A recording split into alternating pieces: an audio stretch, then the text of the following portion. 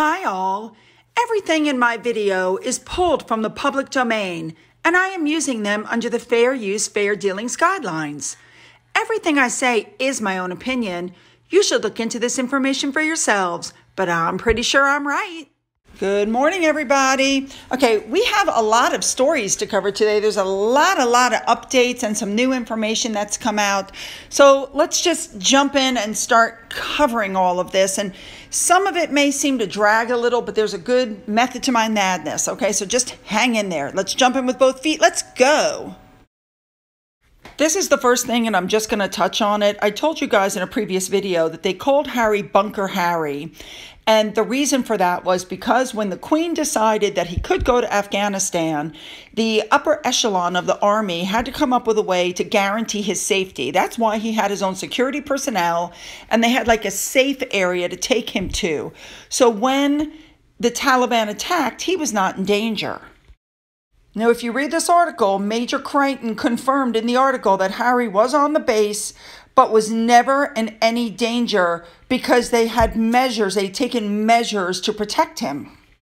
And it goes on to say that once they knew the perimeter had been breached, Harry was taken to a secure location under guard. Yeah, would be that the rest of the soldiers got that kind of protection. All right, moving on. We've all heard of Bot Sentinel, and this guy is claiming he's found all these algorithms and, a coordinated hate attack. Well, this is interesting because this is a European consulting firm that found a highly connected Twitter hive that's attacking journalists who cover the royals.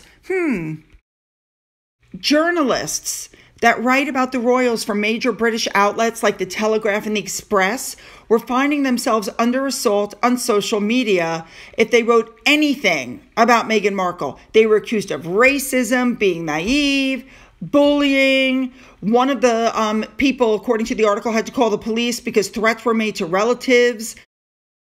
So the head of the 89up, which is a European consulting firm that has done social media research for the British Parliament, and none of his work has ever been discredited by somebody else, like somebody else's work. He decided to jump into it and take a look.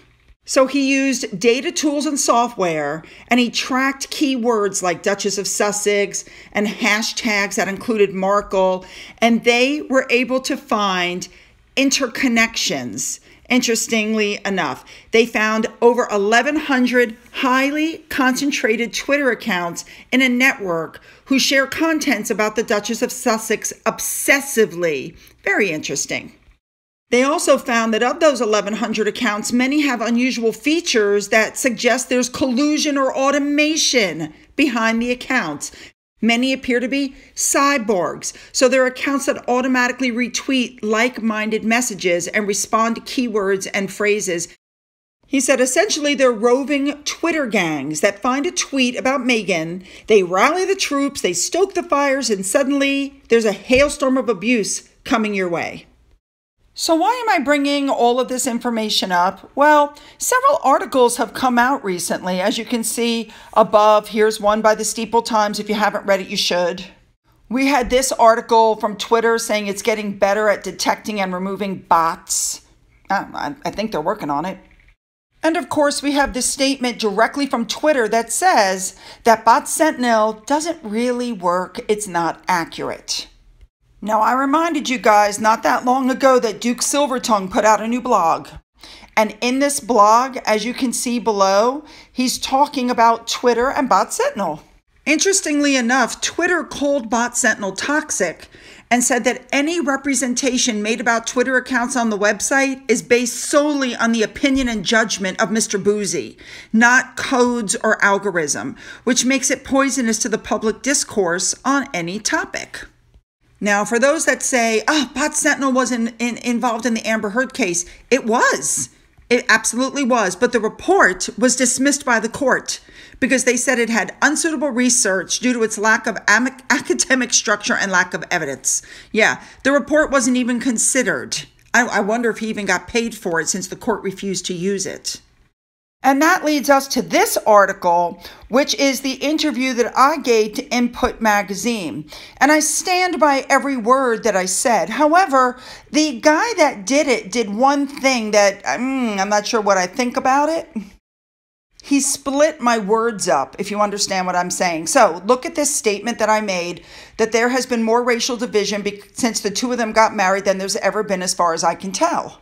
And that statement by itself doesn't read very well. But now add it with the other statement that I made together and not split them up, and what do you have? The statement is, there has been more racial division because the two of them got married than there has ever been, as far as I can tell, because people get upset because they don't like being told they're a racist just because they're white. I've never seen anybody cause as much division and strife as Meghan has. That was my full statement, and I stand by it. You can't go around screaming racism at everybody just because they don't like you or they don't like something you're doing. And now the word racism has been so watered down that when there really is actual forms of racism, nobody's paying attention. Really, it's terrible. All right, moving on. All right, ladies and gentlemen. Now, Neil Sean gave a warning about Meghan's podcast. A lot of feminists have apparently questioned how Meghan can be a front for the feminist movement when she herself gave up her career, her religion, her family, and her country to marry a man, and that the only way she social climbed up was through marriage. She's trying to jump on another bandwagon, that she's trying to attach herself to the feminist bandwagon. And according to Neil Sean, it's going to backfire because prominent feminists are coming out against Meghan Markle herself.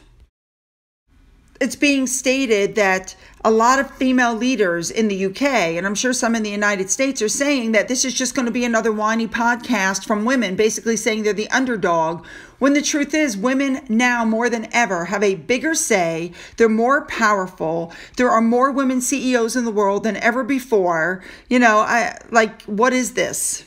Now, because there has not been a lot of interest in her podcast, she has redone a trailer. And the trailer that was just released, now there's male voices on there going, she's a slut. She's emotionally unstable. They're making derogatory remarks about women in the trailer. And then Meghan follows up by saying, this is how we talk about women. These are the words that raise little girls. This is how the media reflects back to us. And you can hear the voice saying in the background, they're weaker, they're smaller, they're less intelligent. With Meghan then saying, people think I should be quiet and submissive. Yeah, so they've redone the podcast. The truth is, people don't talk like that anymore, and it's not going to help her, I don't think. All right, moving on. All right, you guys, we've already seen the story that Harry and Meghan are not going to be having a meeting with the royal family. They're not staying in the palaces. And apparently, the king and the Princess Marguerite, they are attending the opening and the closing ceremonies only. Now, since nobody there is allowed to carry weapons except government officials like police, military, etc., nobody else is allowed to carry weapons. So that's why their private guards can't carry the weapons. However, they're claiming in this article that Harry and Meghan might hope to, quote, hitch a ride on the armed security given to the king and his aunt when they're there at the Invictus Games. Now, you guys should know that they share intelligence, and just like the UK, they're saying that there is no credible threats against them. But of course, I think they want the whole royal treatment with the guards and the 5 cars and everything. All right, moving on. Now, in the middle of this, I want to put out what Susan Hornsby said. Several Ukrainian athletes will not be participating because they were killed in the war.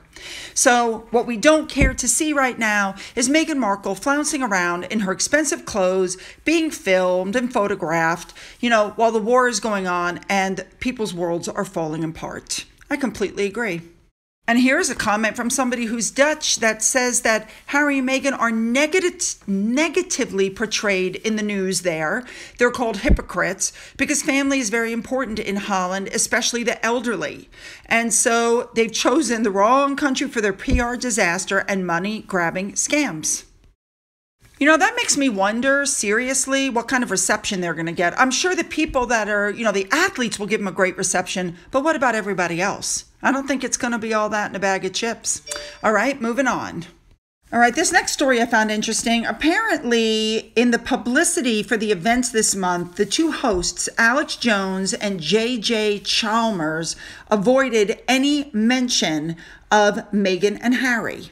Apparently, one of them has hosted several times before. One of them is a previous contestant who's now hosting. And they gushed about the games and never mentioned Harry once. Interesting. All right, moving on.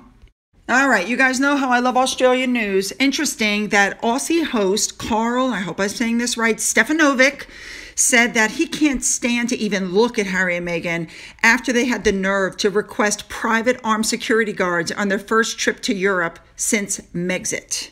I think the reason people are upset is because they're going to be 1 hour away from the Queen, and her 96th birthday is coming up, and apparently they have no plans to hop over, see the Queen, and then go home.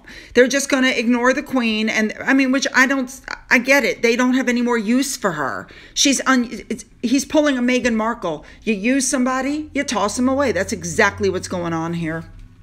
This next story doesn't surprise me because we know that Harry is friends with Joe Biden, that apparently the U.S. Transportation Secretary Pete, oh my goodness, I'm going to try to say this name, Buttigieg, will lead the delegation to Prince Harry's Invictus Games that was announced by the White House. So if everybody was wondering how everybody is going to get there and it's not going to cost Harry and Meghan anything, that's how. The article goes on to say that the White House claimed that this gentleman and his husband, Chasten, will be at The Hague for the event.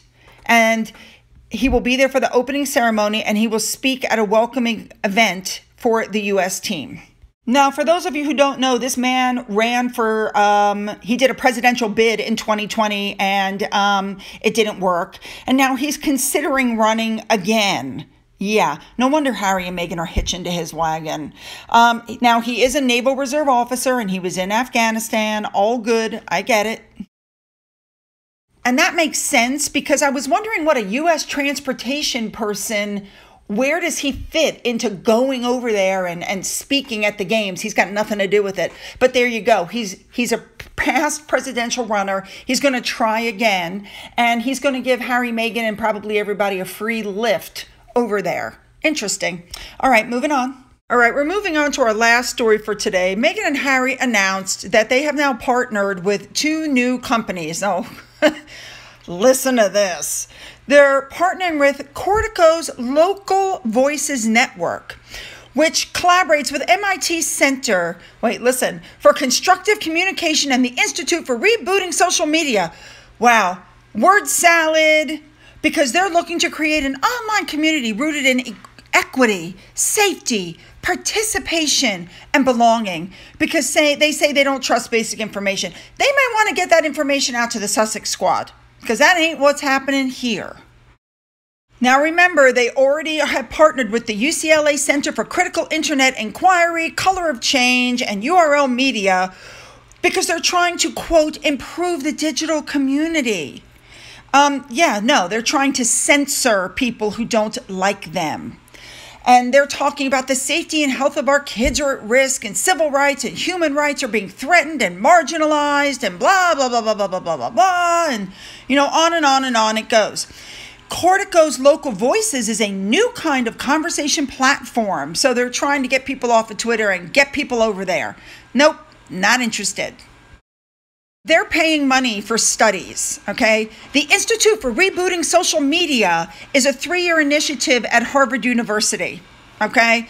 So they're talking about disinformation, but considering the fact that it's been proven time and time again that these 2 have put out misinformation and flat out lied, I'm not interested in anything they're doing, and neither is anybody else. I mean, when you get down to it, you have 2 proven liars who have the nerve to talk about disinformation, right? I mean, come on.